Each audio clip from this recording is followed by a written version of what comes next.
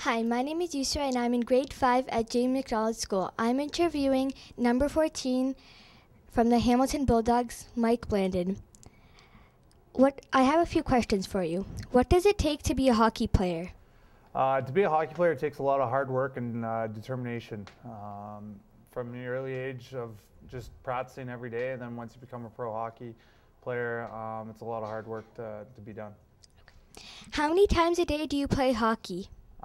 Usually play once a day, but on game days, sometimes we skate twice. Usually once in the morning just as a warm-up, and then at night we play the game. Okay. What do you do in the off-season?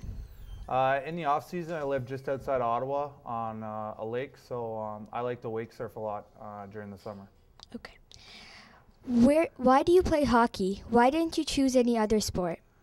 I play hockey just because I love the game. I started skating when I was 2 years old, just on the Oakville River, not too far from here, and I grew up outside Ottawa playing minor hockey for the Gloucester Rangers, and I just loved the game and always wanted to be out on the ice.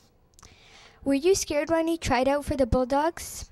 No, I wasn't scared when I tried out for the Bulldogs. I'm always a little nervous when I'm trying out for the Montreal Canadiens, but when I'm with the Bulldogs, I just play. Okay.